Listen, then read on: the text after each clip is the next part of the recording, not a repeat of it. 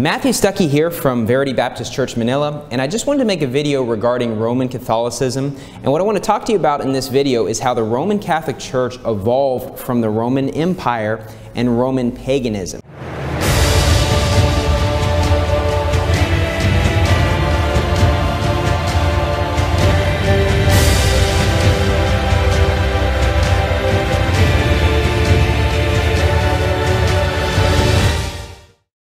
And there are many different ways that you can show this and many different ways that you can prove this, but I want to just highlight three major ways in which we can see that the Roman Catholic Church was not a new church that started in the 4th century AD. They're actually just the same false religion of Roman paganism with a tad bit of Christianity mixed in. One major way is when you look at the issue of sexual perversion, sodomy, pedophilia, etc., that has always existed in the Roman Catholic Church. A false idea that people have is that this sexual perversion amongst the priests is something that's just occurring in today's world, but you can look at writings over these last 1700 years and even before that where it talks about the pedophilia and sexual perversion.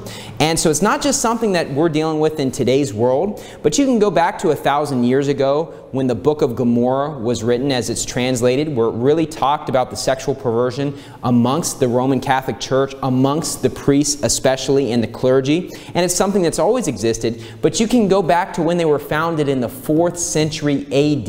And what you need to understand is that the Roman Empire, one of the big things that led to their downfall was pedophilia, was sexual perversion, was homosexuality. It was very common and prevalent when you look at the Roman Empire. And what you see is that the Roman Catholic Church dealt with the same thing because it was not some new religion. In the 4th century AD, there was the Council of Elvira in 305 and 306 AD. It mainly talked about the sexual perversion, especially amongst religious leaders. In 314 AD, there's the Council of Ancyra, which mainly talked about sexual perversion amongst the clergy.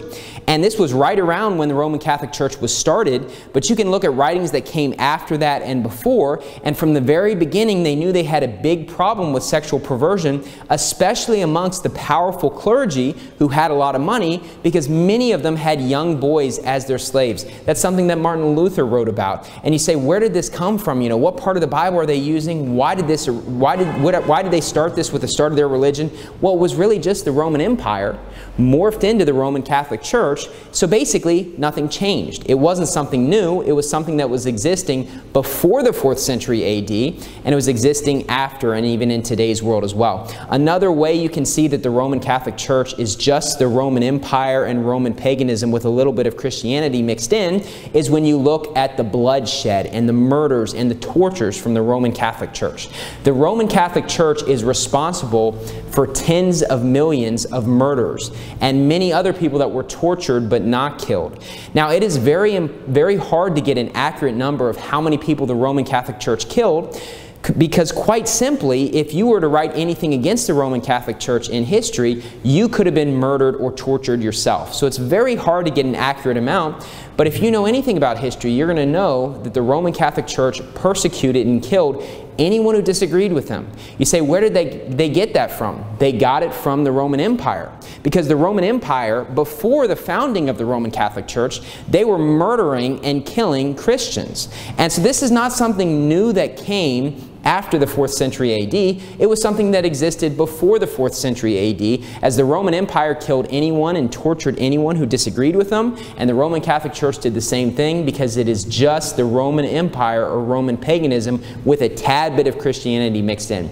The last thing I want to talk to you about is the Roman gods. You say, but the Roman Empire was famous for Roman gods, and the Catholic religion teaches that there's only one God. But yet, when you look all throughout the Philippines or other countries, you see these giant 50-foot tall idols of St. Peter and St. Paul and of Padre Pio and of all these different people, and this is basically the Roman gods in today's world. You say, where are they getting this part of the Bible where we should have these giant statues and idols? Well, it's not something new that started. It started before the founding of the Roman Catholic Church, as the Roman Empire was famous for having gods that they would expect people to worship, and the Roman Catholic Church has done the same thing. They just changed it from being gods to being saints. and yet you still see the Roman Catholic Church telling you to pray to these saints and things such as that. They are basically the Roman gods in today's world. And so a lot of people have this misunderstanding that the Roman Catholic Church was a new religion, and Constantine really became a Christian in the 4th century AD, and it was some new religion. In reality, it's just the Roman Empire and Roman paganism changed a tad little bit, because you can look at the sexual perversion that existed in the Roman Empire and the Roman Catholic Church. You can look at the bloodshed that existed in the Roman Empire and the Roman Catholic Church, or you could look at the gods versus the saints that existed in the Roman Empire and in the Roman Catholic Church. And what you see is that the Roman Catholic Church simply evolved out of Roman paganism. Thank you, and God bless.